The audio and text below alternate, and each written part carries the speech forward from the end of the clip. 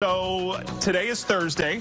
It is the return of March Madness tonight. Games kick off on CBS at 7. The games you are watching originate from Las Vegas, so I figured let's compare our weather to theirs on our Whitley Law Firm Weather Camera Network. Near 80 degrees here in Raleigh. What a great day it was. You're probably going to have to think about the AC tomorrow.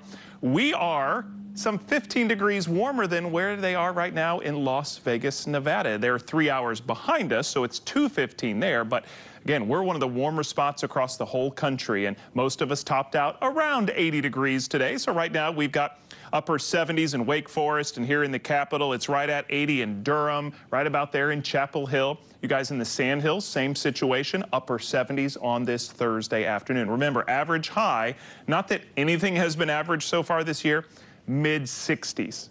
60s, and we were close to 80 today. It was also a windy day. Our current wind gusts are still around 20 to 30 miles per hour, but look where they're coming from.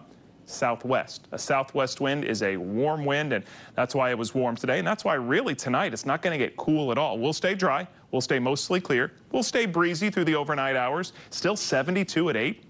We fall through the 60s overnight, and we only get down to 60 degrees tomorrow morning. Do you remember Tuesday morning? We started off at 28 degrees. We're going to be more than 30 degrees warmer than that tomorrow. And again, a lot of it has to do with that southwesterly wind. That and sunshine working together to get us warm today, taking us close to 90 tomorrow. But that's not going to last long term, because this cold front in the Midwest and the rain that is with it will be here on Saturday. So before we get to the weekend wet weather, let's talk about tomorrow. Forecast high of 87 in the Triangle, 88 down in the Sandhills. Again, that is way above our averages in the 60s, and it is dangerously close to our record high temperatures. So we'll be right around it in both spots. I won't split hairs with you. It's going to be a warm day, the warmest day of the year so far. And I much more enjoy saying that in March than I do when I have to say that kind of thing in August, because usually by then it's close to 100. So let's zoom through the day tomorrow. Again, from 7 a.m. to 7 p.m., you can see not a lot of cloud cover. We'll have windy conditions like we did today.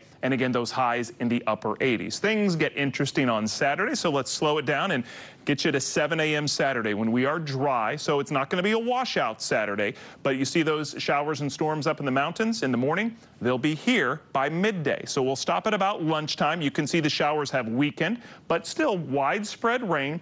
Might have a rumble of thunder, but we're not expecting severe weather. So get up and at them early on Saturday. Maybe take a break inside around lunchtime. We've got dry weather Saturday afternoon. We could get a secondary dose of rain as we head into Saturday night. And then Sunday definitely looks drier as well. So again, your weekend is not a washout. And even though there's a cold front coming, it's not going to get cold at all. Tomorrow will definitely not be cold. Not ready for hot. 87 will be our forecast high with breezy conditions and sunny skies. Clouds with the cold front on Saturday and a 50% chance of rain.